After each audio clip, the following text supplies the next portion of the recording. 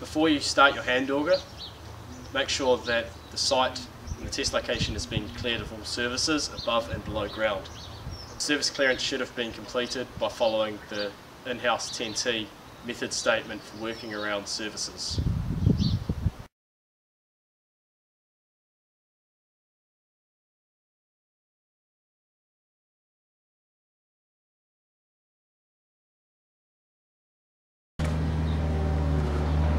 This is the auger head, this is the handle.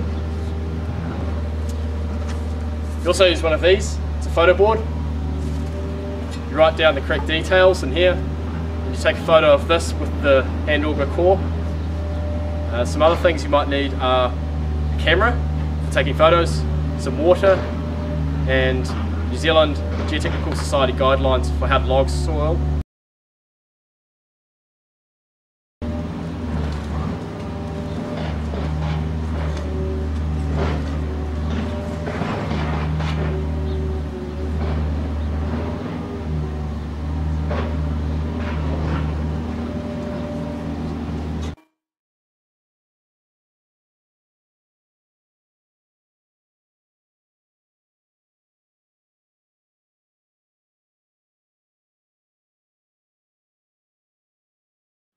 If you're finding that the hand auger is getting stuck in the hole, you can just send the auger down and just spin it as you send it down. This just clears the hole and keeps it nice and wide. When you're doing a hand auger, it's pretty good practice to line the core out along the ground. This makes it easier to log it once you've done your run. It's also good to take a photo. Do this by filling out this board, lying it in front of the core. Take a photo. When you take a photo, it's good to look down on it rather than from an oblique view.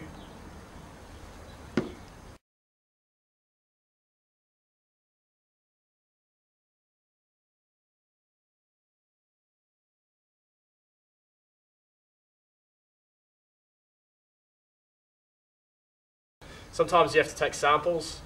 When you're taking a sample, you have to know what sort of material you're required to sample in the case of if any lab testing is to be done, and at what frequencies of samples, or even if samples are needed at all. If you are needed to take samples, for example for water content, you fill out a sample card like this.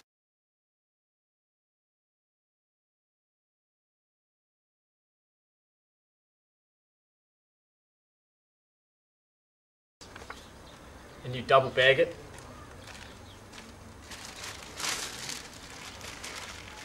Take a bunch of sample. There's all sorts of minimum guides and stuff that are dependent on the material and the test needed. Well, it's good practice to take a sample like this.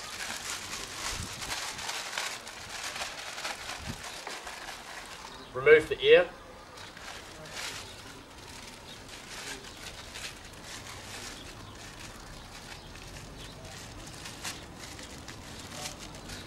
Tie it off. Sample card like that.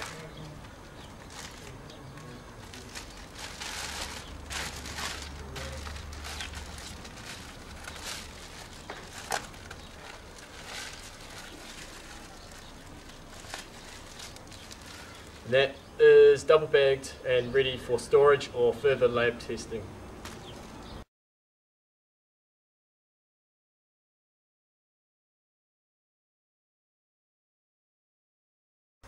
It's also handy to have your tape measure, just to know how far down the hole is and to measure out any changes in the type of soil or subsoil it is. It's also a good idea to have water with you. The idea of this is it helps with soil classification, and we should always be logging to the New Zealand Geotechnical Society's guidelines. One thing it helps out with is for plasticity, whether it's high plasticity, low plasticity, or not even plastic at all.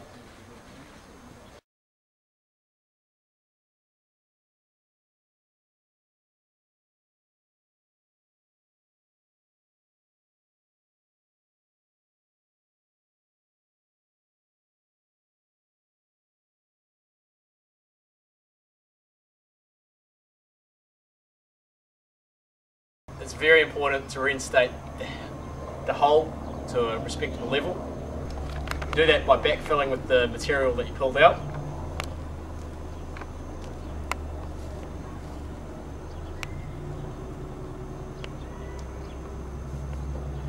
And if you've run out of material, you top it up using a bit of sand here that my assistant Mark has kindly got for us out of the car.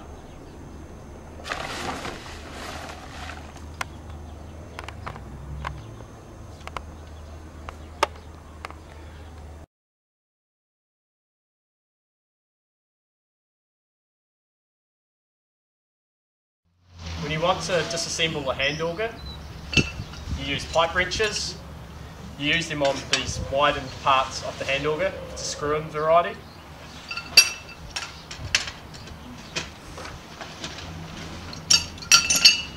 Just need to crack it, and then it should be able to be undone using your hands.